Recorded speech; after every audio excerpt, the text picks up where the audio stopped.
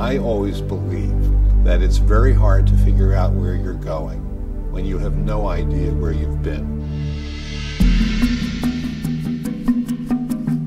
Philadelphia was the only major city for which a documentary film on history had not been produced as late as 2010. In 2008, we set up History Making Productions, and our goal was to provide a comprehensive presentation of the history of Philadelphia on film.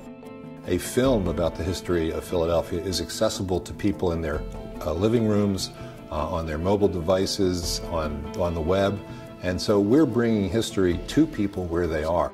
He insists, above all else, that slavery is evil. The job that we think is most important is how to tell these stories dramatically. Every frame matters. Everything matters. Every detail matters. Because audiences are very sophisticated about media, and if they see stuff that's not up to what they're expecting, they're going someplace else.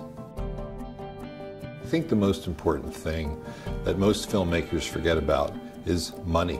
It's really expensive to make good films. I spent most of my career in business, and suddenly I'm in the world of history and academics and documentary filmmaking and cinematography and all of the things that go into making a film. Having the imprimatur of the business community and the historical community has made the fundraising a little more plausible. We are making an impact on an important part of the creative economy. We have hired hundreds of people to go out and shoot reenactment scenes. We hire people to do editing. We have a very robust team.